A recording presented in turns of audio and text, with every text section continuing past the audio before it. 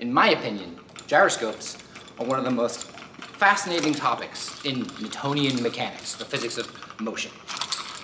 And that's because it's the closest thing we can get to magic, I think. It looks pretty cool. Now, as it turns out, gyroscopes are a pretty complex topic to get into if we want to understand the real deep physics behind it. Today, I want to talk about how these work, but I'm not going to use vectors and cross products and torques and a lot of the technical terms that we get bogged down in that if you're a student learning in Physics 1 is great, but if you're not, you kind of tune out. Today, I want to try and cover this in a way that's simple, but also complete, so that maybe we understand what's going on, and just maybe we have a little fun while we're doing it.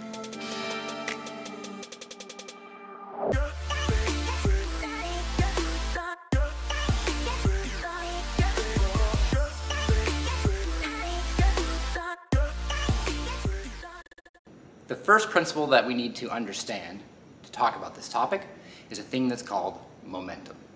And there's two very basic things that affect momentum. You have mass, which is just how much stuff there is. The larger an object, the more dense it is, the heavier it is, the more mass it has. And speed, or velocity, which is how fast it's moving, that's the speed part, how fast it's moving, and in what direction it's moving. That's the velocity part. When you combine these together, so you get m times v, mass times velocity, you get a thing that's called momentum. So it's mass moving. And mass moving at a certain speed is the size of the momentum, how big it is, and mass moving in a certain direction is the direction of the momentum. So we can change those two things about momentum in the system: how fast it's moving and what direction it's going. And that is what we call linear momentum in the linear world. There's also angular momentum, or rotational momentum, which is a mass now spinning. And you can change two things about that. You can change how fast it spins, spinning faster or slower, or you can change the direction that it's spinning in. So we have two types of momentum that we need to cover. One is momentum in a straight line, linear momentum, and one is momentum that is rotating, angular momentum. So those are the two basic things we need to understand. Now let's pop over here and let's see how we can affect those things. Okay, we are going to start with a basic cart. This is going to be linear motion. Now, there's two sets of initial things I want to look at. The first thing is, if this thing is not moving at all, so it has zero momentum, has no momentum, and I pull it to the left, it moves to the left. If it has no momentum at all, and I pull it to the right, it moves to the right. If I pull it up, sorry, table's not exactly level. If I pull it up, it moves up. If I pull it down, it moves down.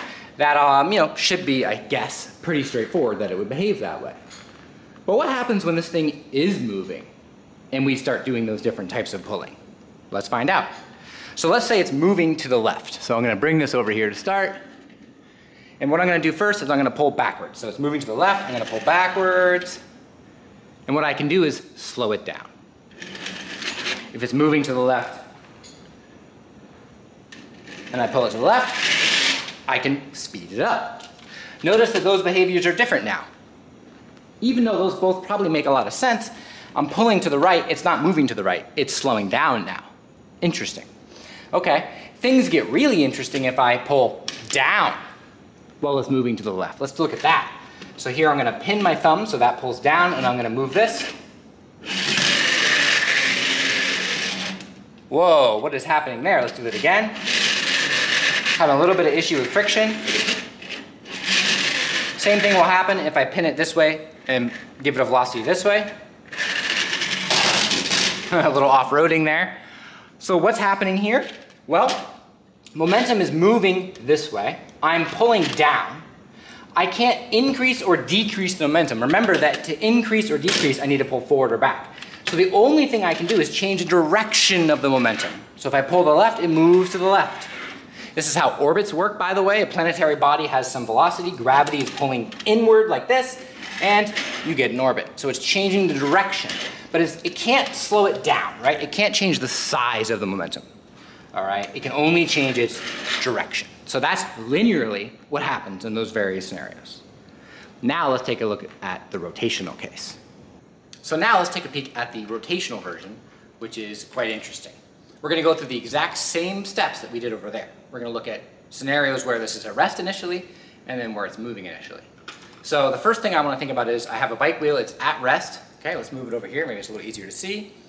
And the first thing I'm going to do is I'm going to pull up on it, this way on the wheel, so I'm pushing on the wheel this way. And what you're going to see is I can speed this wheel up, and I'm speeding it up in the direction of counterclockwise. Okay, I can pull down, so it's at rest, I can pull down on it this way, and you'll see I'm speeding the wheel up in the direction of clockwise. Okay, the other thing I can do is I can pull down on this peg, and the wheel rotates that way. So again, pull this way, it rotates this way, push up, it rotates that way. All right, pull down on a peg, it moves down, push up on the peg, it moves up. Maybe that's better from here. Push down on the peg, it moves down, pull up on the peg, it moves up. So this is when the bike wheel is at rest. Same scenarios that we saw over there.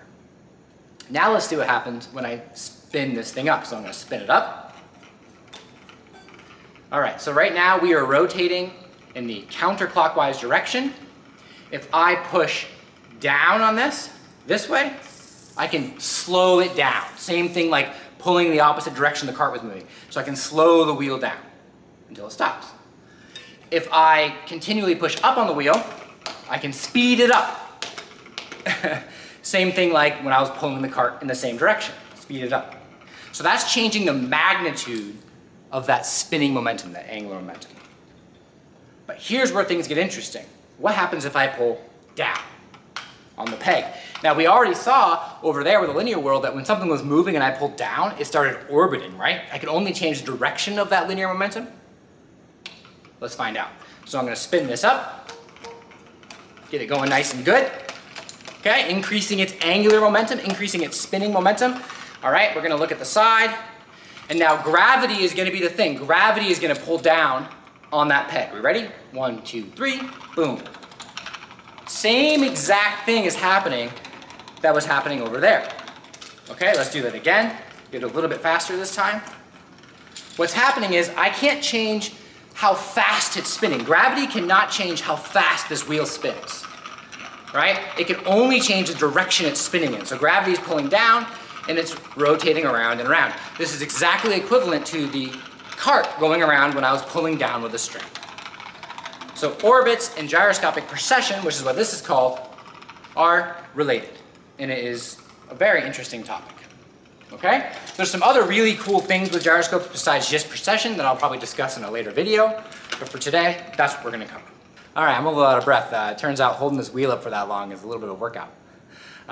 Anyway, I hope that we all learned something today. And dare say, I hope maybe we had a little bit of fun. If you enjoy science content, go ahead and give me a subscribe. I post shorts once a week on Thursdays usually.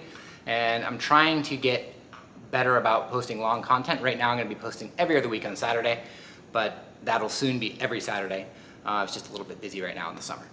So in the meantime, remember, physics is fun, and we'll catch you in the next one.